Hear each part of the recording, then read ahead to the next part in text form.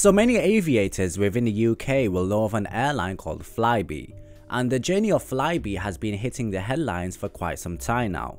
There was a point where the future of the Exeter airline was seriously in doubt, with potential buyers rising from British Airways, IAG and even Aer Lingus at one point. But it seems like this whole discussion regarding the future of the airline has been finally resolved, and there is light at the end of the tunnel, because the airline has been purchased by 3 companies: Virgin Atlantic, Stobart Aviation and Cyprus Capital. Now these 3 companies have formed a consortium, or shall I say an association, and Connect Airways will be the main shareholder in the company. FlyBe will cease to exist and the company will be rebranded as Virgin Atlantic. But the reason why the small airline was suffering so much in these past few years is down to 4 main reasons. The first main reason is down to Brexit.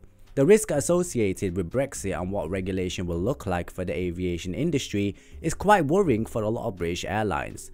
Additional tariffs and visas may be incurred, and air passenger duty continues to concern airlines, especially FlyBe, which has a lot of routes and partnerships with other airlines in mainland Europe. The second reason is down to the cost of fuel and the impact of the dollar.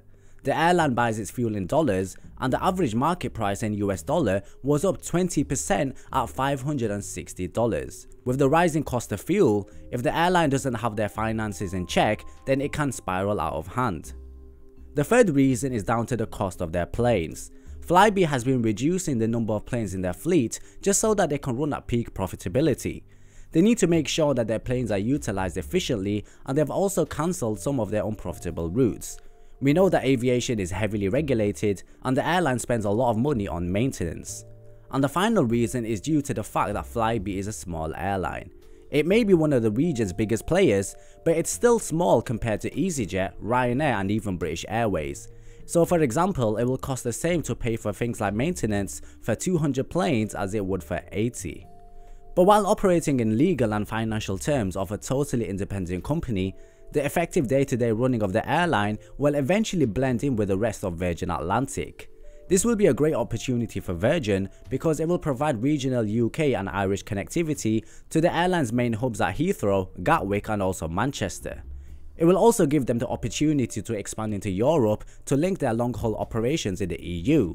In terms of the consumers like us, well, Virgin's Flying Club point scheme will also be available, and the purchase by AF-KLM of shares in Virgin Atlantic as part of the new venture with Delta will tie the regional airline into existing routes to Paris, Amsterdam, Milan and etc. Another key aspect is the eventual completion of the 3rd runway at Heathrow, which is largely expected to be devoted to short-haul and UK domestic airlines, leaving the other 2 runways for larger aircraft. This will increase the capacity and also provide better links for the long-haul arm of Virgin Atlantic. In terms of whether the airline will receive new planes, well, there's no hints in regards to this, and we can assume that FlyBe will be continuing to return to Embraer jets and standardize around the Bombardier Q400 aircraft.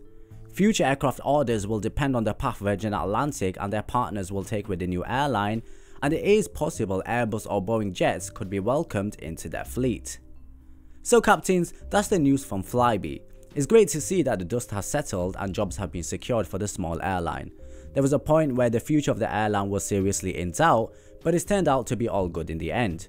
If you have any thoughts or opinions to share with us, then by all means write them in the comments below. That's all there is for me at this moment in time. Leave a like and subscribe, and I'll see you guys very soon.